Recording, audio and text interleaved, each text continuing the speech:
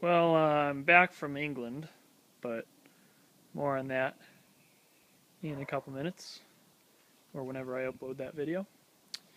Today is Monday, April 22nd. Stuff's growing, getting green. Gonna be lawn mowing season soon. But, first and foremost, it has been 7 or 8 days since the truck was last started, or even sat in, for that matter, which is when we got back from Pennsylvania. So let's give it a cold crank. See what she does.